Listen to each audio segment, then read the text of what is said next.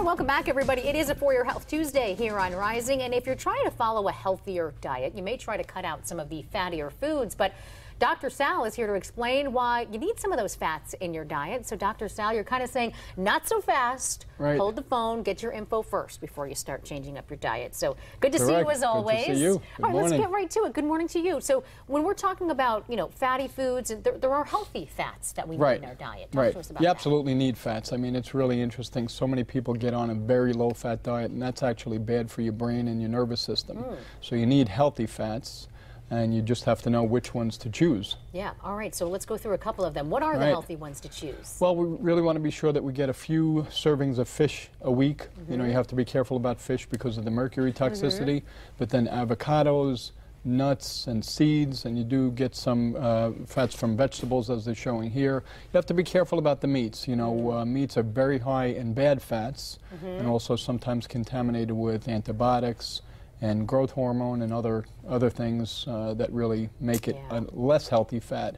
So when you're choosing fats to be healthy, you really want to be sure that you get the right fats in your diet. Yeah, I find it to be such a shame sometimes every time we talk about, especially with the meat, that you really, Americans, we really don't know what we're getting. And, exactly. You know, it's out there, you think you're eating healthy, and it's just not all that great for you. But getting back to some of the healthier fats, you mentioned eating fish a few times a week. What about some of those other, the avocados and that? Is that daily, you think, or how much would you you still want a serving day? Every day. I mean, you know, you really should try to mix up your diet also. It's really important to get all, proteins, fats, carbohydrates in each meal because you really need those things to stay healthy.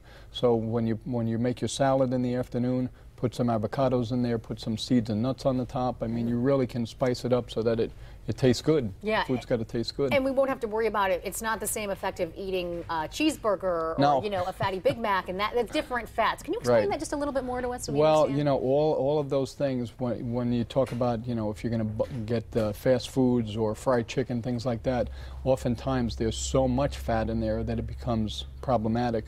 But oftentimes there's trans fats and other unhealthy fats that really contribute directly to cardiovascular disease, the #1 killer in this country. Yeah, and it's kind of easy to get caught up in all of that, not realizing what it's doing to the inside and your brain.